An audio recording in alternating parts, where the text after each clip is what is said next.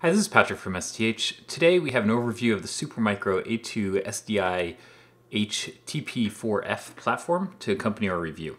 Given the strong CPU and features, it targets network and storage platforms, also edge virtualization, as well as video transcoding, especially if you're looking for something to do video surveillance storage.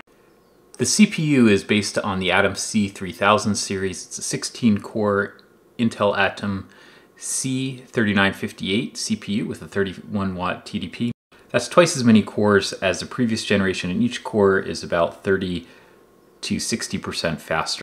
You can also easily add 256 gigabytes of RAM, which is about 8 times as much as you could practically get in the previous generation.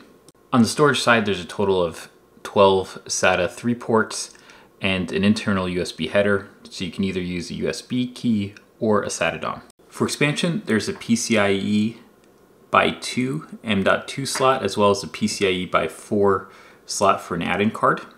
Networking is something special with 4 10 gig Ethernet ports, 2 are 10G base T and 2 are SFP+. There's also an out-of-band IPMI management port. Check out the full review on SDi-H. Thank you for watching. Take some time to visit the SDi-H main site, check out other videos we have, and subscribe to our YouTube channel.